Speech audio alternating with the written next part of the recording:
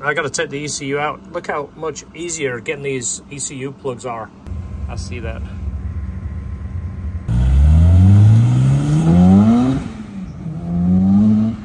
Now, last time I did this, it was 38 degrees, and these things did not want to come out. So I got to send this back to Darren. He's the guy that loaned me the ECU and S300 while we were up in Robbinsville. Darren, thank you again. I got to ship this back to you. That's coming back today. So to describe what was going on, the car would be pulling fuel on the long-term trim and then trying to put it back on the short-term trim. This is the ECU. I'm not sure what it is that went wrong. And the funny thing is, it did this in open or closed loop. I would pull the laptop out, turn the O2 off, and it would do the same thing. I've never seen this before. So to give you an idea how short-term and long-term trims is, it's kind of like a memory. If your tune is 20% off, short-term trim will be putting 20%, either putting it in or taking it out. As you see here, long-term trim is negative 25, and then the positive trim is trying to put it back in. Because at negative 25, the car was falling on its face. And then on top of that, I was getting random misfires. Typically, long-term trim is negative 25, short-term trim is high negatives as well. Very, very bizarre. Never seen this before. Once I put this ECU in and loaded the map, the car was absolutely fantastic. But nothing like putting the laptop on your knee, driving through Atlanta during rush hour traffic. That was not fun. This belongs to my sister-in-law. We're trying to fix it for her because nobody else can get it in. Let's just cover up that so we don't attract any Ford attention. We don't want you guys bringing these things. So the bulb is back here and it has a ballast on the end of the bulb, which is really weird. If I stick the camera down there. It's weird, but also very cool at the same time. It's very cool. Look at that. There is a ballast on the end of the bulb. What a cool idea that is. These are only 95 bucks too, so it's cheap. The S2000 bulbs are 95 bucks. And the ballasts are anywhere between 500, and if you want to buy one from the dealer, something like 1,300. It's the same on both sides. Torx head? It looks like it, but it also moves a little bit. Yeah, this one doesn't have anything holding it. I'm thinking that it probably twists. I bet there's some simple solution to this that I just do not see right now. Oh, and I think the other shop just grabbed it with some pliers and tried to twist her out.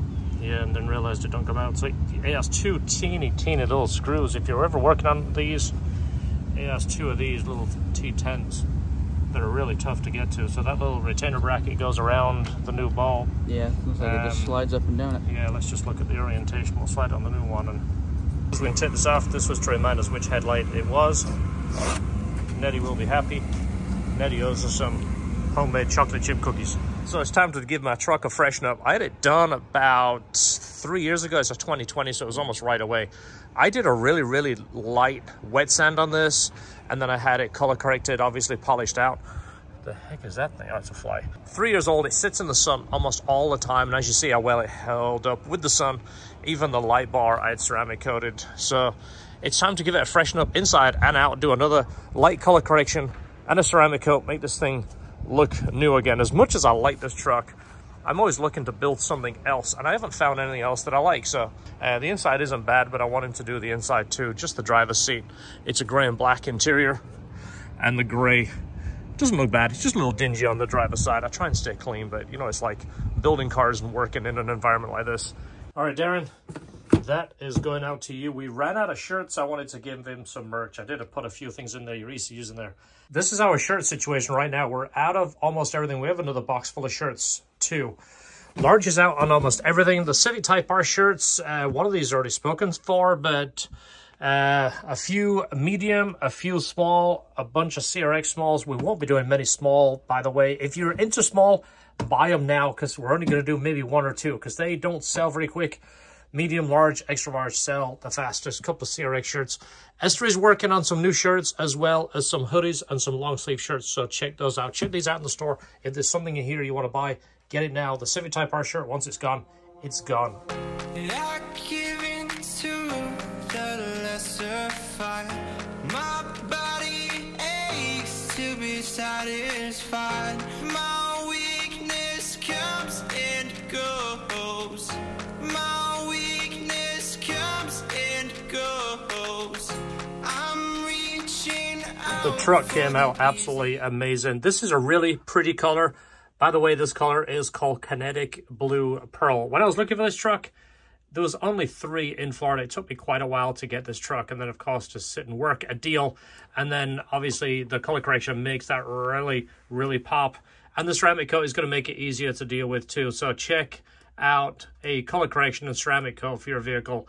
Not only does it make it look better, it definitely holds up much easier and it stays cleaner longer. So the truck is a 2020 and we did the swap pretty much right away. So the motor has about 500 miles less than what's on the dash. Never done anything to it except change the oil. Well, now it starts a little weird. Ready? Here it kind of starts slow. Looks pretty much stock under here, right down to the airbox. Originally, I wanted to use basically like a thermoplastic tube here to make it look OEM, but we couldn't get the tubing at the time during COVID. So many things were impossible to get. So we just made an aluminum hose to go to the factory airbox, which actually is plenty. This car, truck, made over 300 to the wheels on 87 octane. So it's about 75 to 80 horsepower to the wheels more than factory, but a ton more torque, much better transmission, much better gas mileage. This was a pain to get out. This goes in some kind of clip system in the bottom, which I couldn't see at first. It goes in and snaps in, same as the old one. Let's see if I can show you, but you slide it backwards and it snaps in this holder down here somewhere. There, see those tabs there? If you don't lift those up, you cannot get that battery out. This is going to be on a separate video, but our S2000, we're taking the turbo kit off to do some R&D on something else. I would never take a turbo kit off this car if this was the only car I had as my sports car. These cars with 200 wheel horsepower feel very, very lazy and slow, especially compared to any modern vehicle. 400 horsepower on these cars is absolutely fantastic. So get a hold of us if you're interested in a package like that. I'm going to go full disclosure on this and tell you what we're doing on that video. But again, I like to use my car to do the testing. I don't want to sell you something unless I am happy with it and I know it works. That's the way I am. It's not just about making money. The turbo kit is sold, but the exhaust, I haven't listed it yet, but the exhaust is available. If you watched us do this, it's a full titanium 3-inch. It's a 3-inch dedicated exhaust on this side of the car. And then it branches off here into a 2.5. So it comes out this side. This is whole titanium. The whole thing is titanium. This is a boost activated valve. So at 4.5 pounds boost, that valve opens and it's a dedicated straight through 3-inch. Still pretty mellow. It's actually quieter than I was anticipating.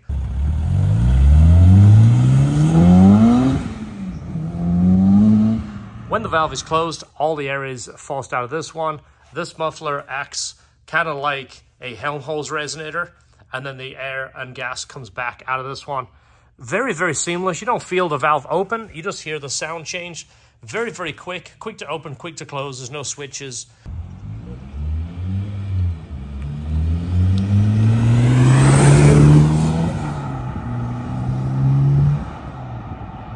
Nothing to turn, nothing to wait for. Hit the gas, it opens. The exhaust is available. Get a hold of me on Instagram if that's something you want. Talking of new, this is the H22 manifold. We're working on this in the background too. I'll show you more on this as it gets done, but the H22, once we get all the tooling done, all the parts made and already pre-cut, this is something we'll offer. The intercooler for the H22. All right, I'm being terrible at recording today, but if you look at that right there, that hole, let's see if I can point from over here, that hole. Smaller one, supposed to look like that with a little stud coming off of it. Well, the stud was broken off and the strap was actually glued to the rain rail. So I took the stud, what was left, and I drilled it out to 3/8, and I'm gonna put a nutsert in it, and then I'll take a 6mm stud and Loctite it in so that we can put it on just like it's supposed to be. And there it is, replace nutsert and stud, so it works like that one again. That one is original, that is the repair. All right, we just got the top on, tightened up. Gotta get the interior plastics back together, then we'll pull this plastic, we'll get it sitting out in the sun, and that'll start getting some of these little wrinkles out. I might get the steamer out and give that a shot too, and we'll blow it off and get some of the little dirt off here. There's a little bit of dirt and stuff from the inside of the rail. I tried to get most of it off, but it's still there. So this stuff will come out in the sun. An OEM top on an OEM frame, so it's just gotta sit on there for a little bit and get acclimated.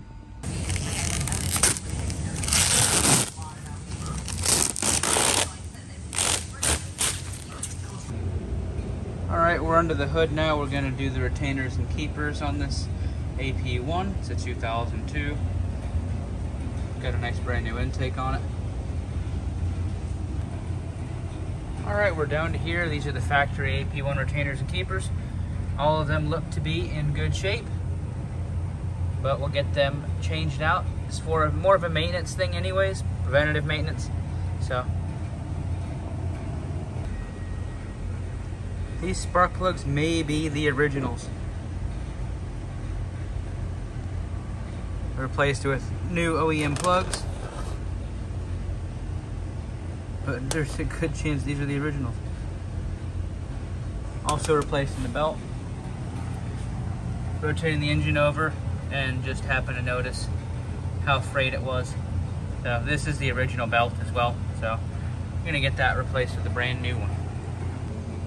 Alright, this one's all done. Sadly at this time I don't have a better valve cover or spark plug cover sitting on my shelf. Usually I would take one that I have that's just better than this one and put it on the car, but I don't have any in stock right now, so he's gonna have to go home with the one he came with. Got the brand new belt on, new spark plugs, retainers, keepers, brand new OEM top. This car's ready to go back to the owner.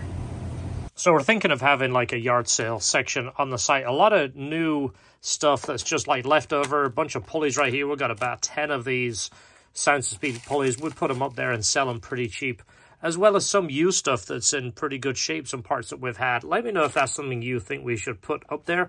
I don't want to turn it into a sales pitch, but if there's something that we think we could help people out and free up some space and make some money, that's what we could do. CRX still needs an ECU. I've got to get a hold of a couple of my supplies and get an S300 prepped ECU, and of course it needs a good detail. It really saw some of the worst roads up in Tennessee and North Carolina. It's the end of the video, so thanks for watching. See you in the next video, and say hi to the bird. And like I always say, don't forget, enjoy your cars.